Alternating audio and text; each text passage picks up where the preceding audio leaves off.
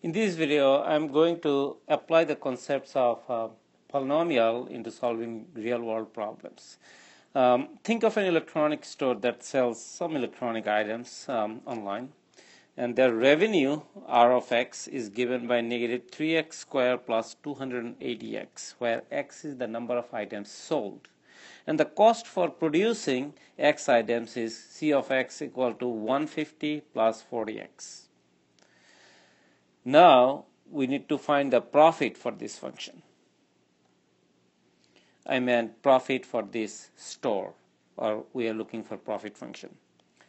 Remember that profit function P of x is equal to revenue minus cost.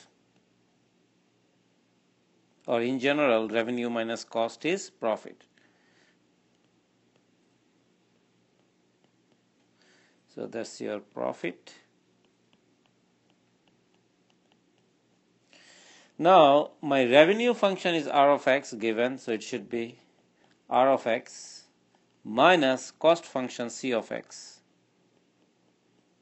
So your profit is equal to revenue minus cost, or profit function P of x is equal to revenue function R of x minus cost function or cost structure C of x. And we are given that R of x is negative 3x squared plus 280x. Then from that we need to subtract the cost function, which is 150 plus 40x. Now before I go any further, I want to clarify one thing. I made a mistake here on purpose to make sure that you folks follow it. If you wrote it as it is, there is a mistake. The mistake is that you are not subtracting the entire cost function.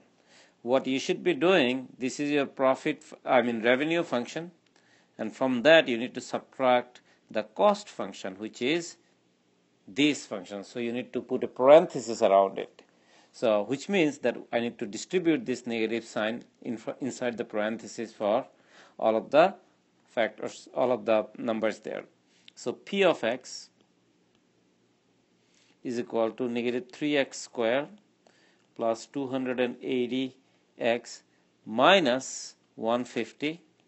So negative, that's like multiplying everything inside by negative 1. So negative 1 times 150 is negative 150. Negative 1 times 40x is negative 40x. Now if I combine or simplify things, I'm going to get profit function is equal to negative 3x squared. 280x minus 40x is going to be 240x, then minus 150. And that's the profit function for the electronic store that's online.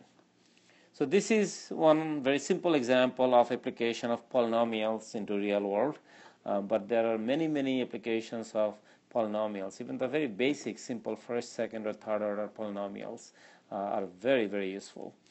I hope that this discussion was helpful. Thank you very much.